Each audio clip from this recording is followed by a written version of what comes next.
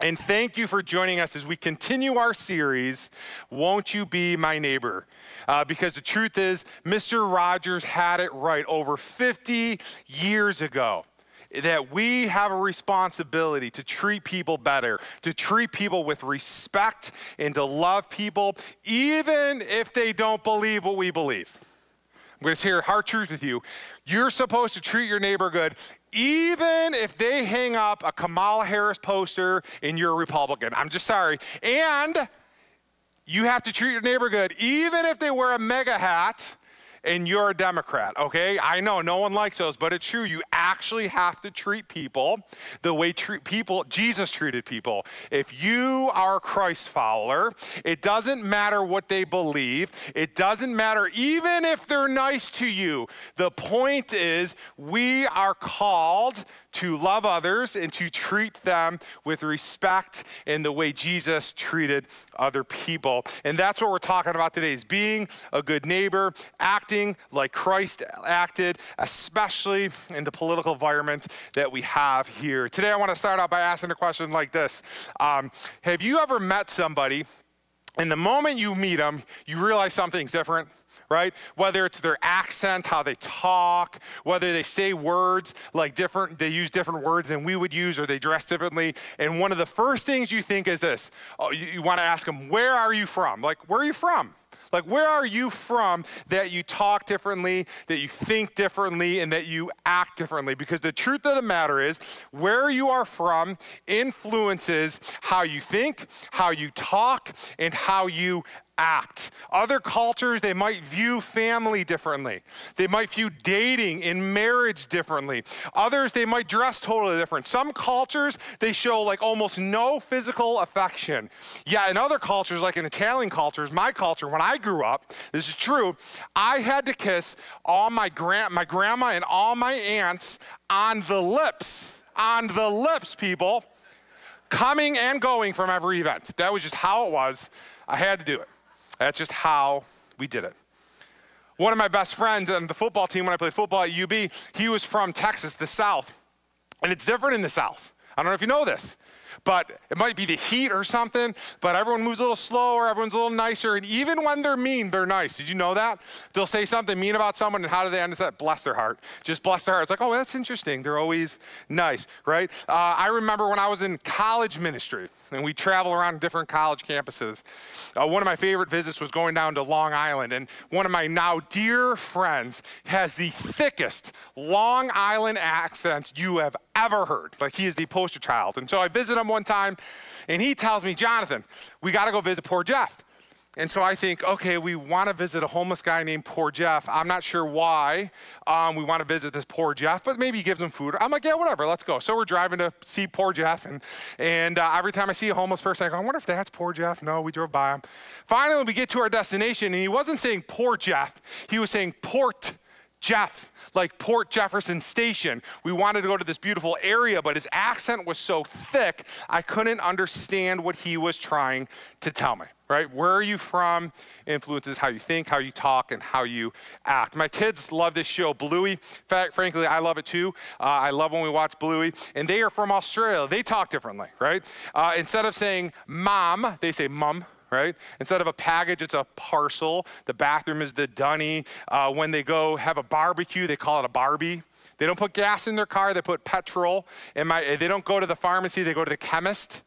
And my favorite, I don't know why I like this one so much, a water fountain is called a bubbler. I don't know why, it just seems more appealing to me. I want to go get a drink out of the bubbler, you know? Where are you from influences how you think, how you talk, and how you act. And so my question for you today, and title of my message today, is where are you from? Where are you from? Because the truth is, if you are a Christian, if you're a Jesus follower, you ain't from around here. Philippians tells us in 3:20, it says, but we, that's all of us, if you claim to be a Christian, a Jesus follower, we are citizens of heaven where the Lord Jesus Christ lives. We are citizens of heaven. That's where we're from. And let me remind you, where you're from influences how you think, how you talk, and how you act. And so we should think, talk, and act like citizens of heaven. 1 Peter 2:11 says it like this, dear friends, I warn you is temporary residents and foreigners, to keep away from worldly desires that wage war against your very souls.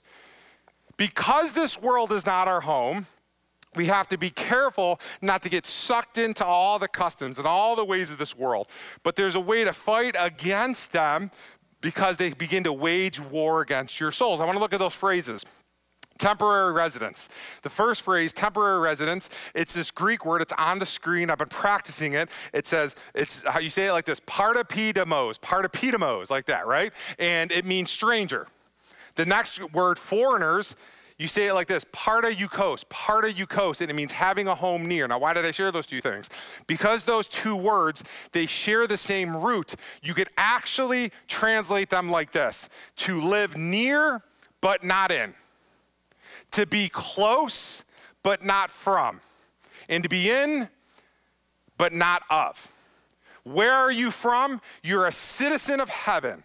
You're living near, but you're not in this world. You are close, but you're not from this world. You might be in the world, but you are not of this world.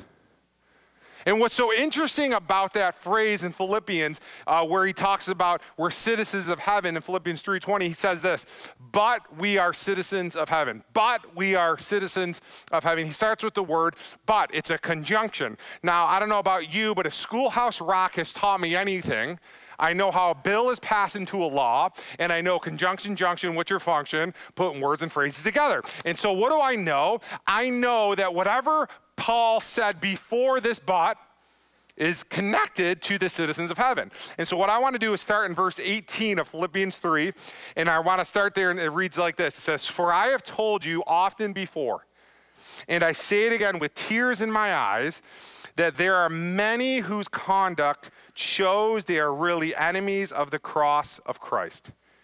They are headed for destruction. Their God is their appetite. They brag about shameful things, and they think only about this life here on earth." Next verse, verse 20. "But we are citizens of heaven, where the Lord Jesus Christ lives, and we are eagerly waiting for him to return as our Savior." Now, I just want to tell you something. Truthfully, sometimes when I'm reading my Bible, because every week I got to get up here and preach from the Bible. Sometimes, many times when I'm reading the Bible, I'll read something and I read it and I filter it through a lens. I filter it through a way of thinking that is, how can I preach this verse? Or is this a good verse to preach? Should I use this story? And I kind of have this way of reading where how can I preach it? But the truth of the matter is, I need the Word of God to transform my life just as much, maybe more than other people. And I need the Word of God in my life. And so if I were to read these verses, not from preaching, just letting it speak to me, there's a phrase in these verses that is very, very difficult for me to read. Probably because it's very convicting of how I live. And you can put the next slide up. It was in verse 19, I highlighted it. It says this. The phrase is, they only think about this life here on earth. That's kind of an intense phrase. People, they only think about this life here on earth. I find it so easy to only think about this life here on earth. Right? I mean, the truth is we all want to be comfortable. I want to provide for my family. I want to take care of my kids. I want to save for retirement. I want to have a nice home. I maybe want to remodel the kitchen. Maybe should work on my landscaping, right? We know we're citizens of heaven, but we still do live here on earth. I still have to be practical. I still want to be a good steward, but I can so easily get sucked into only thinking that this life here on earth is all that matters. Yet for many of us, there's something deep in our hearts that isn't satisfied, that isn't fulfilled.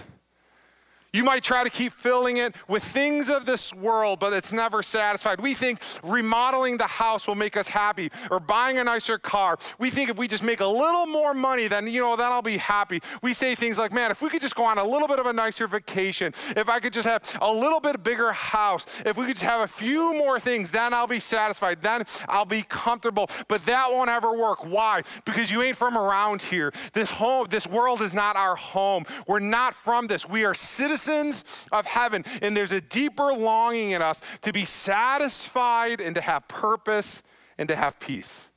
Those things won't satisfy us. Why? Because we live near but not in. We are close but not from. We might be in, but we're not of this world.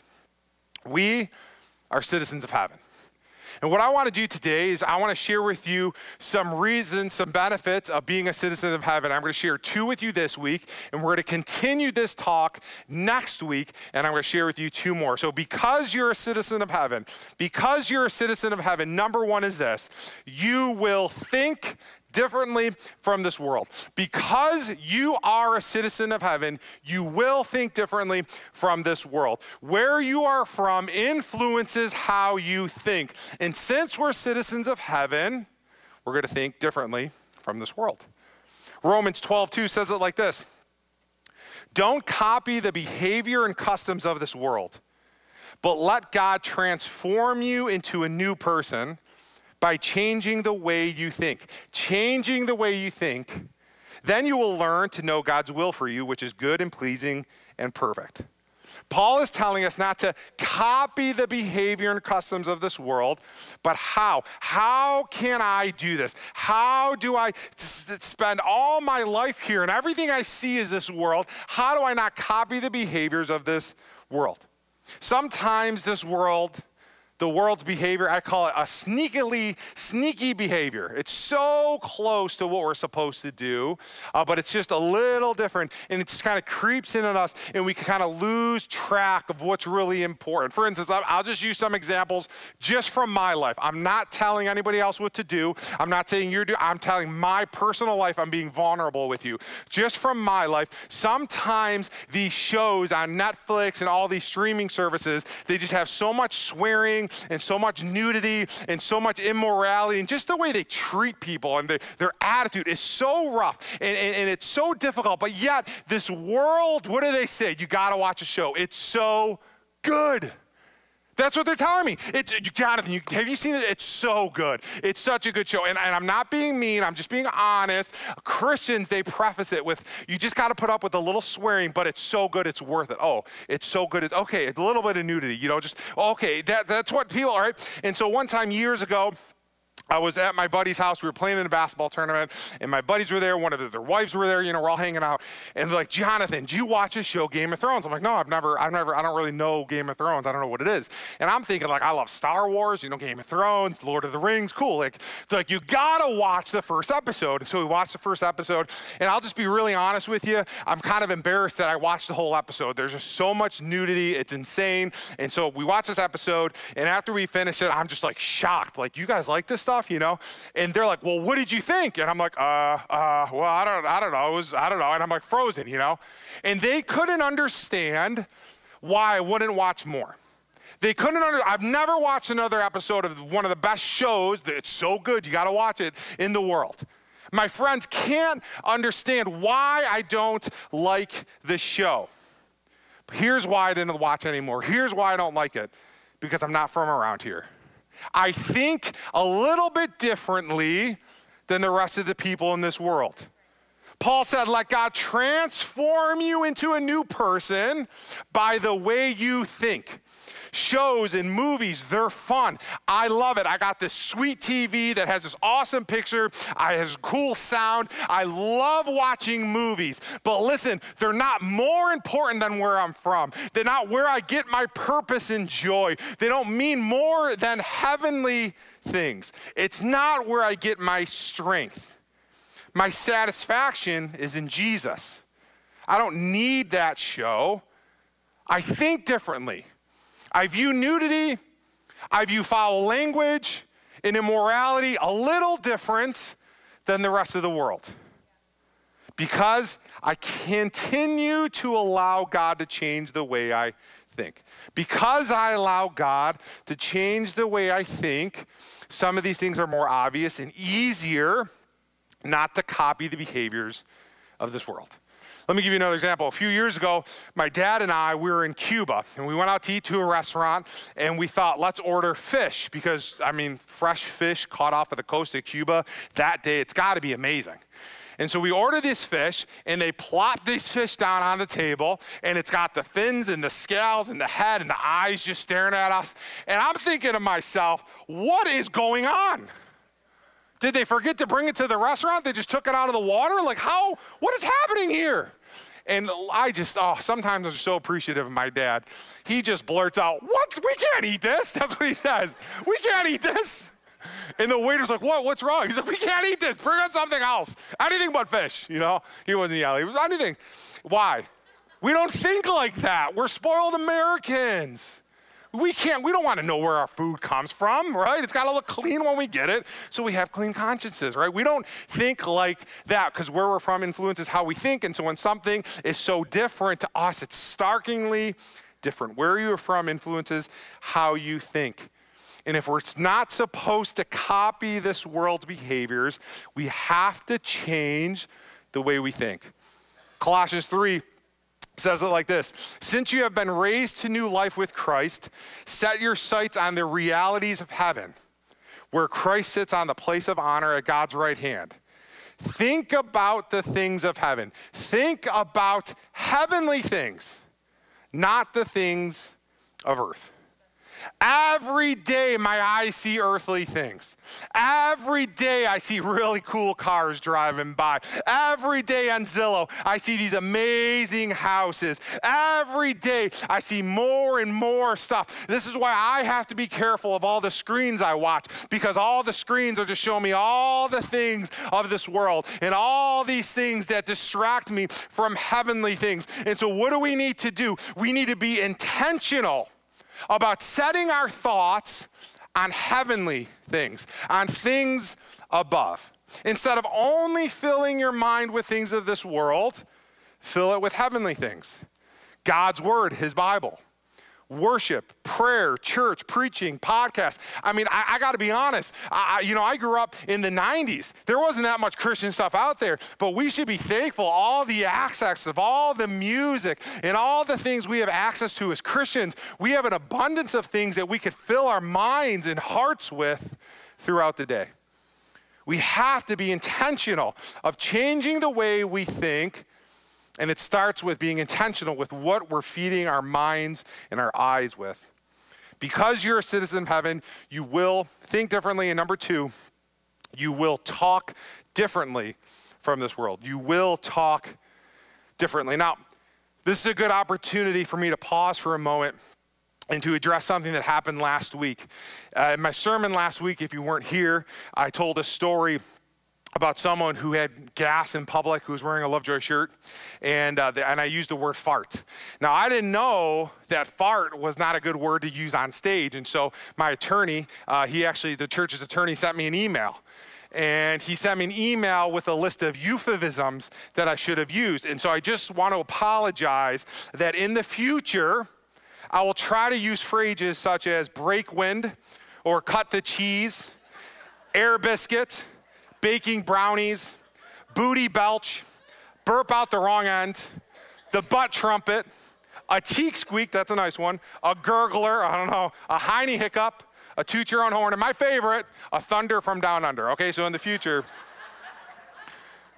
sorry, I just had a joke. If you have no clue what I'm talking about, come to church every week, okay? I got a full night's sleep last night, so I am wild this morning. Sorry, I just had to make a joke. The truth is, as citizens of heaven, we think differently and we talk differently. I remember when I was younger, I was living at home, me and my dad would watch this show, Swamp People. I don't know if you've ever watched the show, Swamp People, but it's about these guys, and they live in the deep, deep South, like deep Louisiana, okay? And they hunt for alligators.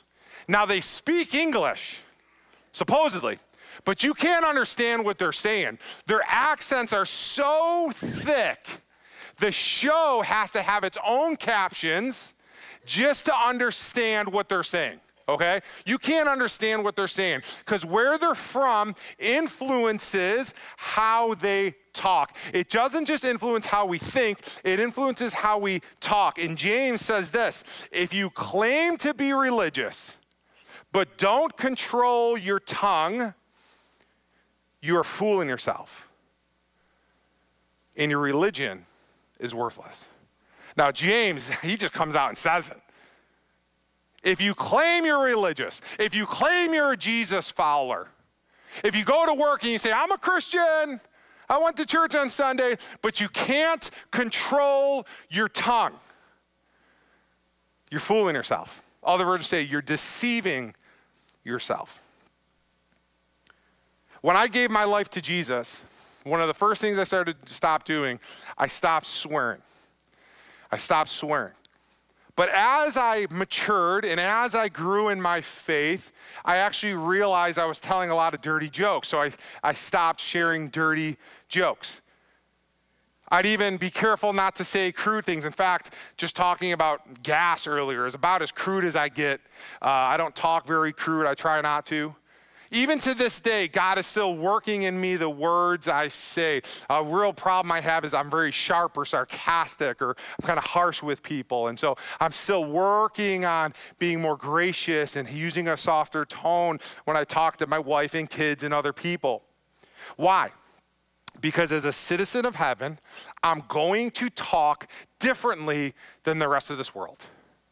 If people don't, my whole life, ever since I started serving Jesus, they would comment on, why don't you say these words? Why do you talk like that? My whole life, I would talk differently because God changed the way I talked. My words won't always be how bad or how negative or how horrible my day was. I can still use my tongue to thank God, to praise God, and to remind myself how blessed I am, even in a bad day. We all know that person at work. We all know that family member. Everything's a big deal. Everything is negative. Everything's the end of the world. We all have that friend who just can't keep their mouth shut, and they just say it out loud what they're thinking, and everybody's like, uh-oh, here we go. But as a citizen of heaven, you will talk differently from the rest of this world. You have the opportunity to be a good neighbor, to speak positive, life-giving words to people. Yeah. Ephesians 4:29 says it like this. Don't use foul or abusive language. Don't use it. Don't use foul or abusive language. Let everything you say be good and helpful, so that your words will be an encouragement to those who hear them. Right there it says it. Don't use foul or abusive language, period. Oh, and let everything you say be helpful. Let everything you say be good. Why? So it could be an encouragement to those who hear them. Is everything we're saying an encouragement? Probably not, because we're imperfect people. But there needs to be a reminder of where I'm from, and where I'm from is heaven. And because I'm from heaven, I'm going to talk differently than the rest of the world. Matthew 15:18 says it like this. Jesus said this. He said, but the words you speak come from the heart. The words you speak come from the heart. Now, the interesting thing about this word, in the Greek, it doesn't just mean your feelings. It actually means your thoughts, what you're thinking. Other versions will say things like, but the words you speak come from the things you think. How you think, how your heart, that's where your words come from. So how do we change the way we talk? We change the way we talk by what's in our hearts and what we put in our minds. We change what's in our hearts, and we change what we think about, and eventually it affects the words coming out of our mouths. Now, I'm just saying me. I'm not trying to tell you what to change in your life, but I'm using me as an honest, vulnerable example that I want you to hear.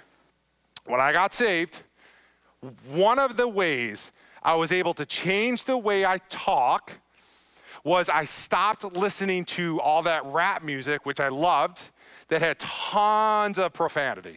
I mean, just explicit everywhere. I stopped listening to it. I wouldn't even listen to it if it was bleeped out, because I knew what it was saying. I stopped listening to all that music that just had so many sexual innuendos and so profane, and I stopped listening to that music, and what did I start to do? I replaced it with worship music. I remember the first time I heard a Christian rapper and I was like, thank God, like I could listen to rap music again. But there was times I never did because I'm not from around here. And I needed to think differently. I needed to change what was in my heart. And so I just had a constant reading of God's word, a constant listening of worship music. My friends didn't understand it, and that's okay because I'm not from around here. I'm from heaven. And what happened was it began to change what was in my heart, and it began to change what I thought about, and one day it began to change how I talked. If we want to change the way we think and the way we talk, then we have to better reflect what's in our hearts. We have to start filling our minds and our hearts with heavenly things.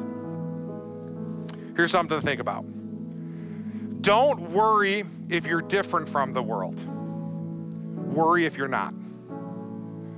Don't worry if when you go to the office, everyone else is talking about a show you never even heard of. They're using some new slang word from whoever rap artist came out with and you don't even know. Who cares? You're not from around here. Don't worry if you're different from this world. Worry if you're not. If you think and you talk like every other show on Netflix and streaming and you have no problem singing to these explicit songs on Apple Music, then it might be time to make some changes. Because if you take James's words serious, a lot of us might be in real trouble. If you claim to be religious, if you claim to be a Jesus follower, but you can't even control your tongue, then you're just deceiving yourself. You're just lying to yourself because your religion is worthless. Here's the thing. If this is you, it's okay. Because it was me, and let me tell you something, at times it still is me. It's okay. But you have an opportunity to grow today. We have an opportunity to mature. And here's the truth of the matter that I found in my life. We have an opportunity to allow God not just to change, but many times allow God to bring healing in our hearts so it could affect the words that we say with our mouths. There's a healing, there's hurt, there's baggage, there's shame that when we give it to God honestly and openly, God, this is how messed up I am. He can bring change and healing in your life. If you struggle in this area, I want to share with you, if you struggle in this area, please, I just want to share with you these next two scripture verses. I want you to save these and just think about them. I'm telling you, I just love them. I want to share with you two scripture verses that are so simple and so beautiful that I think it's a great starting point of a prayer you could start to say. The first one is this Psalm 141:3. I usually use the New Living Translation. That thing in parentheses next to it is the translation. The ICB is the International Children's Bible. Let me just tell you something. It says it beautiful. I love it. It says this: Lord, help me control my tongue. Help me be careful about what I say. What a beautiful prayer. What a simple prayer. Lord, help me control my tongue. Help me be careful about what I say. The next one is this too. Here's another one. I love this one. May the words of my mouth and the meditation of my heart be pleasing to you, O Lord. Isn't that beautiful? Lord, may the words of my mouth and the meditation of my heart, what's in my heart and what I think about, be pleasing to you, O Lord. Those are two great, great starting points for all of us as we enter this journey of thinking differently and talking differently. In fact, if you get our bulletin, our outlines at the bottom, both those scriptures are on there on the YouVersion Bible app. Both those scriptures are on there. I want to take a moment just to pray for you. First, I want to pray with anybody who maybe you feel like me. It's a constant struggle to think differently and to talk differently from this world.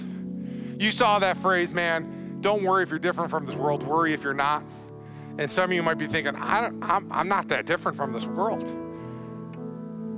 You, like me, we need healing in our hearts, and we need help. We need change in the way we think and changing in our hearts to think and talk more like citizens of heaven. I want to take a minute to pray for you. If that's you, you can just bow your head. You can just close your eyes. Even if you're watching online, I just want to pray for you. Lord, I thank you for everybody here. And I thank you for their honesty. In fact, I just want to ask you a hard question. Nobody looking around, just be honest. If that's you, if this morning you're like, man, I need help in the way I think or the way I talk, just slip your hand up in the air right now. Come on, just wave it nice and high at me because I'm with you. My hand's in the air too. Come on, everybody, who needs it? That's awesome. Wow, hands all over. You can put your hands out. Lord, I thank you right now for their honesty.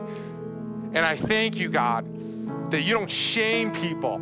This is not a shame on you. This is a shame off you right now. In fact, I just take shame and I command it to remove from your life right now the embarrassing things you've said in the past, the things maybe you said to your spouse or to your children, or the things you're saying to yourself. I just remove shame right now. And Lord, I just ask that your hand would be upon us right now. Lord, help me control my tongue. Lord, help them be careful about what they say. May the words of their mouth and the meditation of their heart be pleasing to you, O Lord.